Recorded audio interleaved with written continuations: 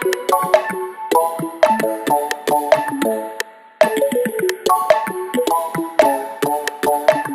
us pray. Давайте помолимось. Lord, thank you for your word. Господь, ми дякуємо Тобі за Твоє Слово. We ask for those who would have ears to hear today, Ми просимо Тебе, щоб в нас були вуха слухати Тебе сьогодні. that we would hear your word, Щоб ми слухали Твоє Слово. and ask that you would give us a will and desire Просимо Тебе, щоб в нас було бажання, to want to obey your word. щоб ми хотіли бути слухняними Твоєму Слову. Speak to us today, we ask, Говори до нас сьогодні, будь ласка. in the name of our sovereign King, Jesus Christ. Просимо в ім'я суверенного Отця, Amen. Господа Ісуса Христа. Амінь. Okay, so for the little ones here, question. Питання для малих. How many hours of the day would you say the average person worships? Як ви думаєте, скільки годин на день витрачає людина, щоб прославляти? What do you think? Як ви думаєте? Maybe 1 hour a day? Може одна година на день? 10 minutes? 10 хвилин? Maybe 10 hours? Може 10 годин? Anybody? У кого є ідеї? 25, it says. 25. The answer is 24 hours in a day. Правильна відповідь 24 години в день. Everyone is always worshiping. Кожна людина завжди прославляє. Now, there's different ways the word worship is used. І адже ж слово прославління використовується різними способами. When we gather as the body of Christ for Sunday worship, Коли ми збираємо тіло Христове в неділю, щоб прославляти, this is public, formal worship. це є публічним та формальним прославлінням. And some people, when we sing songs to God, they call this worship. І дехто може також називати, коли ми співаємо до Бога, це теж прославління. But we are always worshiping. Ми завжди прославляємо. In our thoughts, Нашими думками, in our feelings, нашими почуттями, and in our choices. нашим вибором. Now, there was this Ukrainian man. His name was Cholovik. Жив такий український чоловік, його звали Чоловік. Yeah, and he had this black dog, big black dog. У нього був великий чорний пес. And he really loved this dog. Дуже любив цього пса. But the problem was, this dog was very frustrating. Але проблема була в тому, що пес розчаровував. It just followed his nose everywhere. Він завжди просто йшов, коли щось відчував. He couldn't train him. Він не мог його натренувати. And he's just always getting in trouble. Він завжди потрапляв в якусь халепу. And creating trouble for the man. І він робив халепу для свого господина. The dog really had one simple job. У пса була дуже проста задача. Protect the chickens from the wolf. Зберігати курей від вовків. But every week or so, 1 or 2 chickens would go missing. Але кожного тижня десь так одна чи дві курки вони пропадали. This dog just couldn't catch the wolves. Ця собака просто не могла прогнати вовків. But still, the man treated the dog very well. Але той чоловік все одно любив, дуже добре відносився до цього пса. One day, a small, malnourished, homeless white dog І одного дня недоїдаюча собака заблукала на його землю. It was lost and wandered onto their property. Заблукала на його територію. And this black dog threw a fit. І цей чорний пес, він був незадоволений. And he was barking and barking all loud at this little dog. Він лаявся на цю собаку постійно. And the man thought, oh, there must be a wolf. He came running outside with his shotgun. Той чоловік вибігає на вулицю зі своєю рушницею, тому що подумав, що вовки, мабуть, прийшли. Found this small white dog. Але він побачив цю маленького білого пса. He took the dog and brought him inside. Він взяв цього маленького білого пса додому. And began nursing the dog back to health. Вигодував його, щоб він був знов живим. And he came to love this dog. Він полюбив цього пса. In time, the dog became healthy. І через якийсь час білий пес знов став здоровим псом. And he thought it might be time to try to make them friends. І він подумав, що може настав той час, щоб зробити білого пса та чорного пса друзями. But neither dog was having it. They both just did not like each other. Але ці дві собаки, вони не любили один одного. And the black dog kept trying to hurt the white dog. Чорний пес постійно намагався нашкодити білому. So he put the black dog on a chain. near the chicken coop.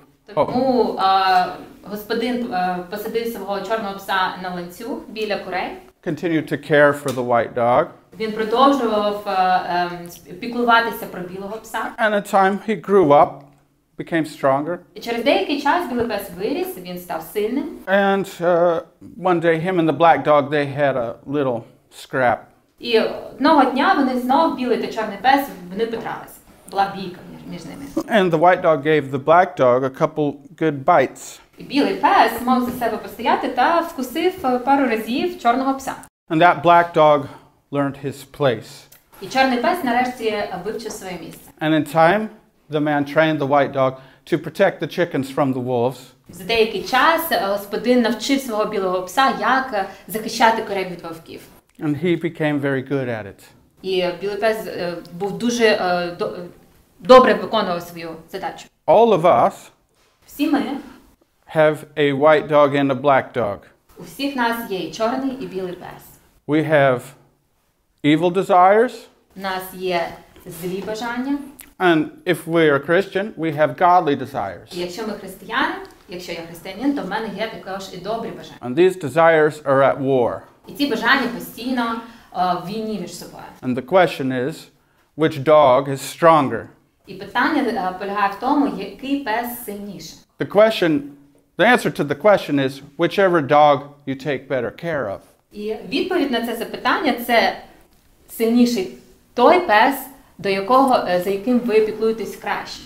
Now, remember in Genesis, God commanded mankind to be fruitful and multiply, fill the earth. Пам'ятаєте, в Бутті Бог дав повеління людям, щоб вони плодилися. Yes. And in time we find when Israel was slaves in Egypt, І через деякий час ми знаємо, що євреї вони були в рабстві в Єгипті. very similar language is used. They multiplied greatly. І він там використовує дуже схожу мову, також говорить, що вони розмножалися дуже сильно. So when God came and delivered them from slavery in Egypt, І коли Бог забрав їх з цього рабства єгипетського, there was like over 1 million people. там було більше мільйонів людей. Some say up to 2 million. Дехто навіть каже, що 2 мільйони людей там було. So God delivers 2 million people from Egypt. Бог спасає 2 мільйони людей з Єгипту. And they're very young in the faith. І вони дуже молоді в своїй вірі. They're used to the old ways of Egypt. Вони звикли до того, як живе Єгипет. Their black dog is big and strong. Тому їх чорний пес, він великий і сильний. Their white dog is small and a newborn. Білий песик, він цуценятко, він тільки народився. And God leads them through the wilderness to freedom. Бог веде їх через пустелі до свободи. And just 2 months later, they come to Mount Sinai. І через 2 місяці вони приходять на гору Синай. So they're very young in their faith. Тому вони все ще дуже молоді в своїй вірі. And God would appear to them on this mountain. Бог явився до них на цій горі. And a big black cloud and fire everywhere. Він явився в чорній великій хмарі, і вогонь був навколо них. And all these people gathered around the mountain.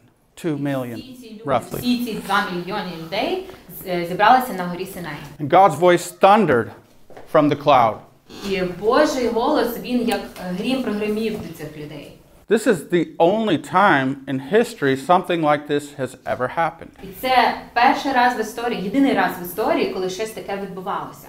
Every other time God spoke, it was through one man, a prophet, an apostle. Зазвичай Бог говорив через свого пророка.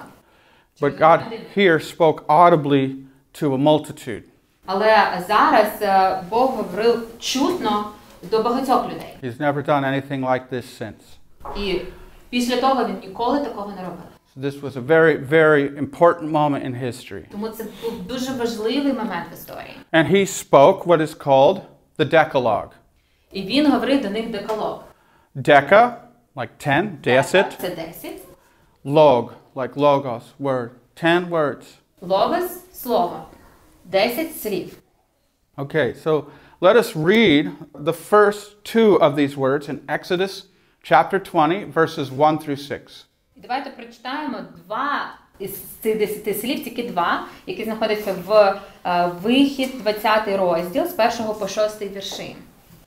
Бог промовляв всі слова оці, кажучи: «Я Господь Бог твій, що вивів тебе з єгипетського краю, з дому рабства.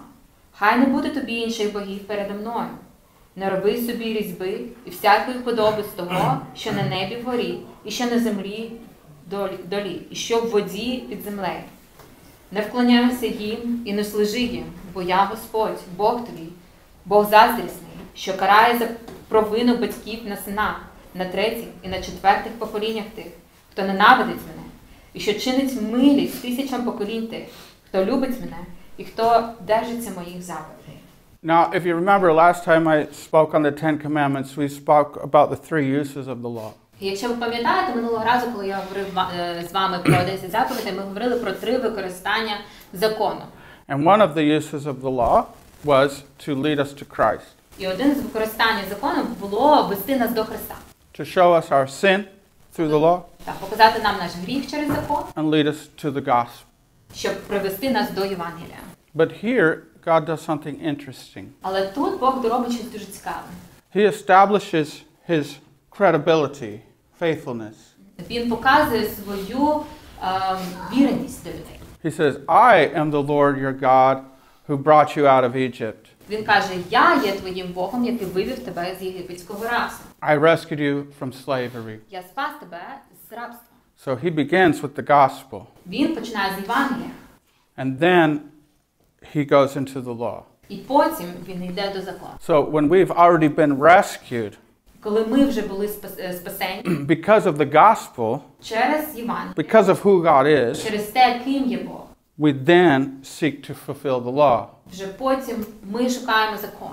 It's not, oh, we had the law and now we have Jesus, we don't need the law. Це не так, що в нас є Євангелія, тому нам не потрібен, в нас є Христос, тому нам не потрібен закон. It's like, because we have Jesus, Але тому, що в нас є Христос, by grace we seek to obey the law. через благодать ми хочемо шукати Його закон. And when we fail, І якщо в нас не виходить, there's always grace.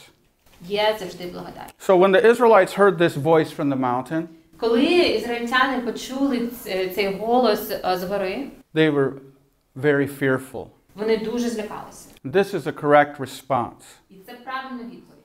To fear God, Боятися Бога. not like running away from Him and running off of the side of a cliff, Не просто там побігти від нього і спригнути з обриву. but to be afraid and to hear. Але боятися його, щоб слухати. And after the 10 words, Moses went up the mountain. І після цих 10 слів він пішов на гору. Does anyone know how long Moses was up there? Хто знає, як довго пробув там Мойсей? 40 days? Okay, so, and while he was up there, the Israelites waited very patiently.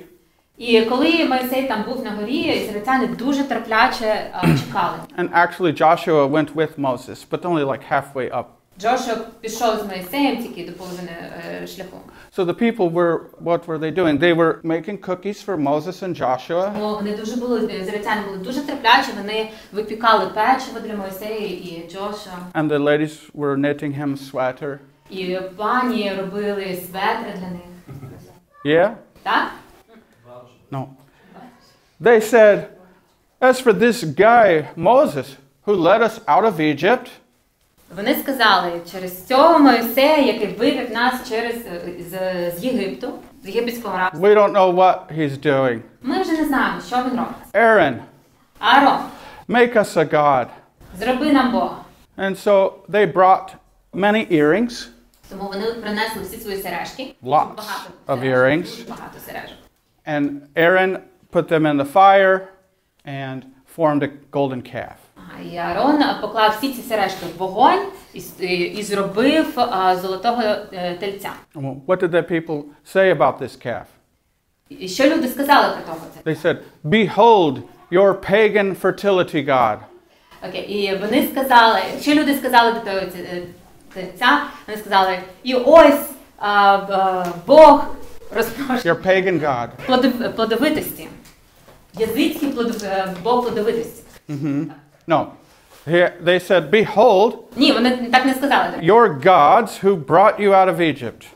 Вони сказали, І ось боги, які вивели нас з єгипетського рабства. And then Aaron said, tomorrow we will have a feast for Jehovah. І потім Аарон сказав, що завтра в нас буде пир для Єгови. They called this golden calf Jehovah. Вони назвали цього золотого тельця Єговою. Aaron had completely lost his mind. Аарон просто з'їхав з глузду. So, and meanwhile, Moses is up on the mountain. І поки Мойсей там на горі, And God is writing with his own finger the Decalogue on the stone tablets. і поки Бог своїм пальцем пише 10 слів декалог на скрижалях, And God's giving Moses some additional instructions. і також Бог дає додаткові інструкції Мойсею. Instructions for the construction of the tabernacle.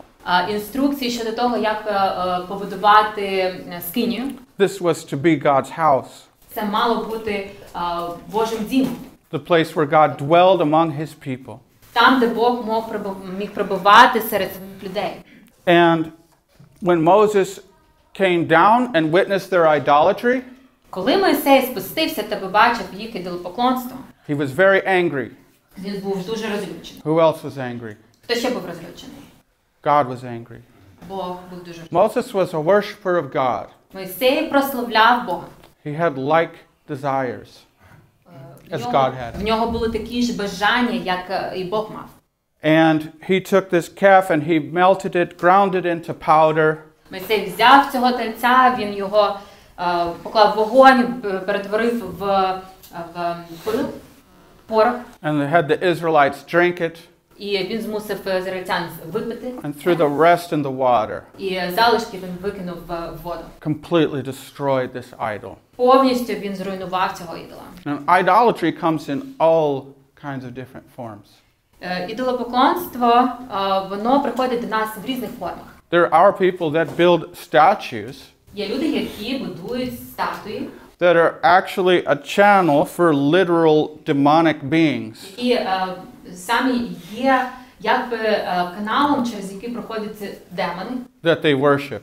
яких вони прославляють. Another kind of idol would be making a picture of God Інший ідол буде зробити зображення Бога for the purpose of worship. для того, щоб це зображення прославляє.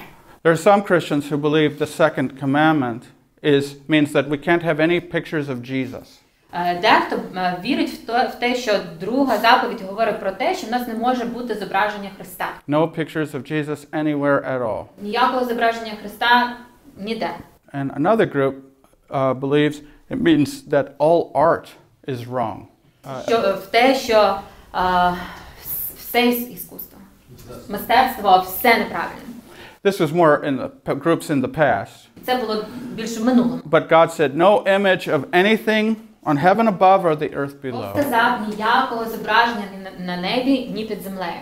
But this is all actually one sentence, a long sentence. Але це взагалі-то одне речення, дуже велике, довге речення. And in the same sentence, God says, for the purposes of worship. І в тому самому реченні Бог каже, для мети прославління. So it doesn't even say pictures of God. Там навіть не написано зображення Бога. It says pictures of anything. Там написано зображення будь-чого. For the purpose of worship. Для мети прославління. This is idolatry. Це є ідолопоклон. Now, another kind of idolatry, Інша форма ідолопоклоніння, the kind we're all most familiar with, ми з цим більш знайомі, is when we love anything or desire something more than God. коли ми любимо щось і бажаємо щось більше, ніж ми хочемо бути з Богом. It comes down to our desires. Тобто, це все приходить до наших бажань. Our desires motivate us to do what we do. Наші бажання мотивують нас робити те, що ми робимо. So, if you want to understand what your desires are, just look at what choices you make. Якщо ви хочете зрозуміти, які у вас бажання, подивіться на те, який ви робите вибір.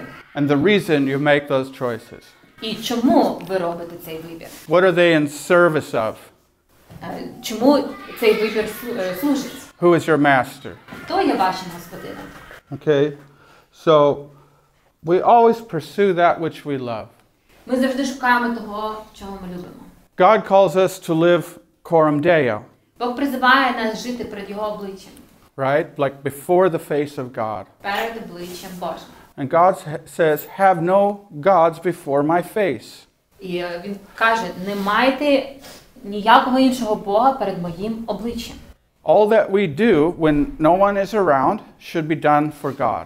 Все, що ми робимо, коли ніхто не бачить, має бути перед обличчям Божим.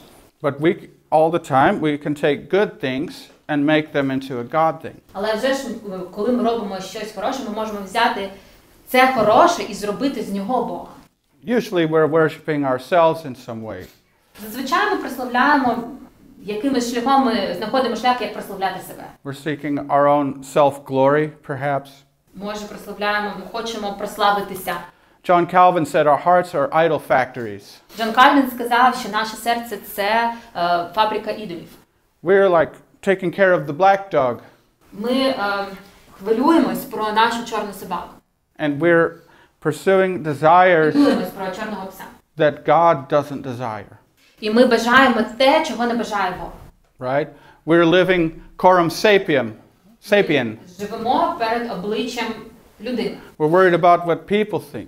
Ми дуже піклуємося про те, що ж думають про нас люди. Or the praise of man. Чи Or як нас похвалять. the approval of some Чи person. як нас приймуть. Or the love of some person. Чи любов інших людей. Or maybe it's a job. Чи може робота. Or maybe you're just super cool. Чи може ви просто суперкрутий. And for you, that's your world. І це для вас, це ваш просто світ. You're the coolest guy on the block. Ви найкрутіший хлопець на вулиці. And if someone ever took away your coolness, Якщо or хтось забере вас цю крутизну, maybe destroyed your reputation, це може зруйнувати вашу репутацію. you would just want to die. І ви захочете просто померти. It's not good or bad. It's not bad to love people, Не є поганим любити людей, to have interests, мати якісь зацікавленості, to have passions. мати пристрасті. But all these things in life, Але все це в нашому житті, our tools, our opportunities, інструменти, our можливості, plans, наші плани, they should be in service to God. вони завжди мають служити Богу. What are your goals? Які у вас є плани? Why do you want those goals? Цілі. Чому ви хочете досягти цілей? What's your 5-year plan? Що ви плануєте робити за 5 років? Your life plan. Що ви плануєте в своєму житті робити? And how does this fit under the umbrella of God's desires? І як це виглядає під зонтиком Божого бажання? We become like what we worship. Ми стаємо тим, що ми прославляємо. We have affection towards something. В нас є прихильність до чого. And the more our love for that thing grows, І чим більше любов чи пристрасті до цього ростуть, the more we become like it. більше ми стаємо схожими на The more we know God, чим більше ми знаємо Бога, the more of His beauty we see. тим більше ми бачимо Його красоти. Like the verse Roman read, beholding the beauty of the glory of God, У вірші, який прочитав Роман, beholding the beauty of the glory of God in the face of Jesus Christ, бачення красоти Божої в Христі, we are transformed через це ми змінюємося. from one degree of glory to another. З одного прославлення до наступного, And this з одного рівня до наступного рівня. And this is by the Spirit who is the Lord. І це через Дух, який є Господом.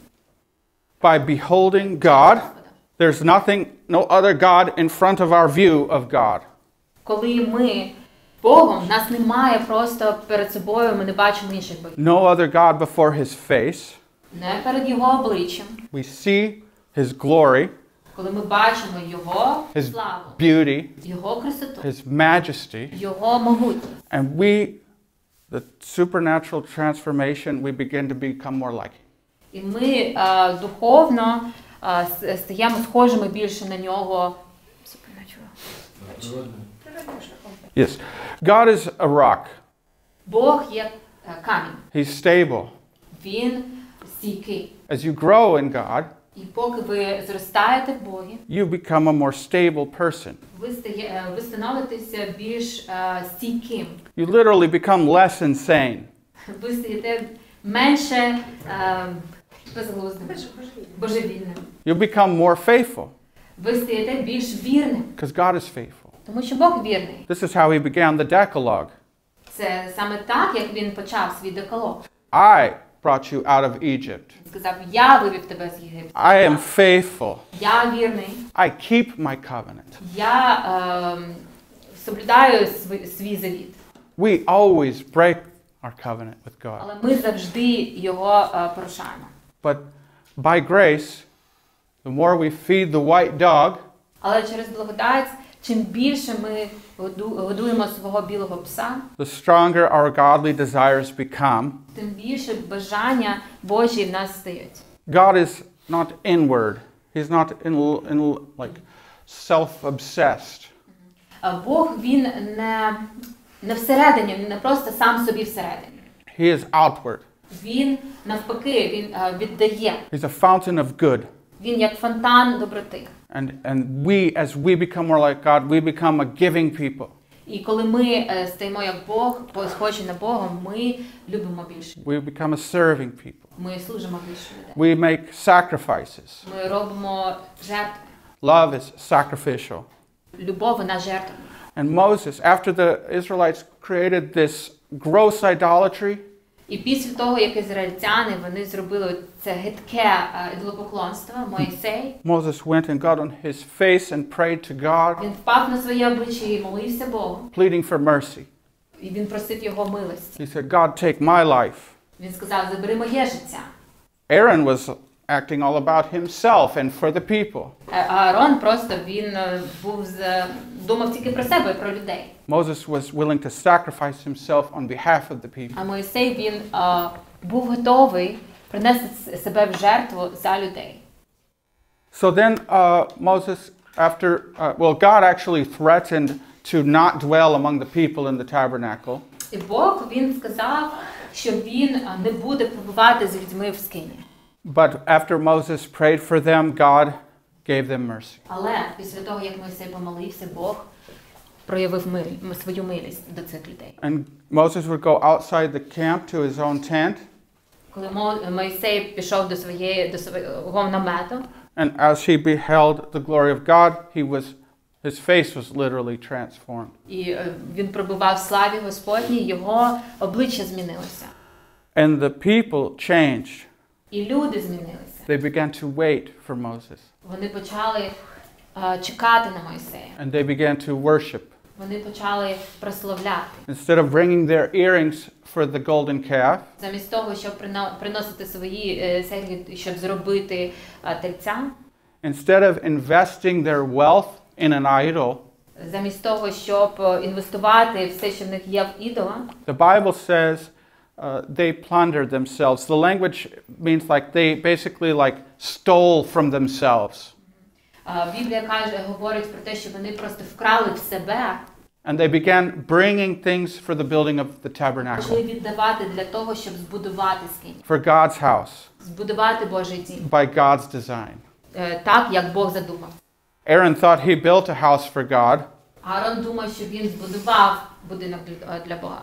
So Місце для Бога. we need to build God's house as he wants us to build his house. Ми маємо будувати Божий дім так, як Він хоче, щоб ми це We робили. need to worship God as he is. Ми маємо прославляти Бога таким, яким Він є. He's given us his word. Він дав нам слово, It's complete. воно повне, It's sufficient. його достатньо. We don't need to imagine some modern, progressive, new way to do Нам things. не треба видумувати щось прогресивне і нове, These are idols, бо це все ідоли. and they are destructive. І вони руйнують. So these people now are serving God's house. Бо ці люди зараз вони служать Божому домі. And they brought like 1,000 kilograms of gold. Вони принесли 1000 кілограм золота. Silver, bronze, fabrics, Срібла, бронзи, матеріалу. because their white dog had now become stronger than the black dog. Білий пес відтепер став сильнішим до чорного пса.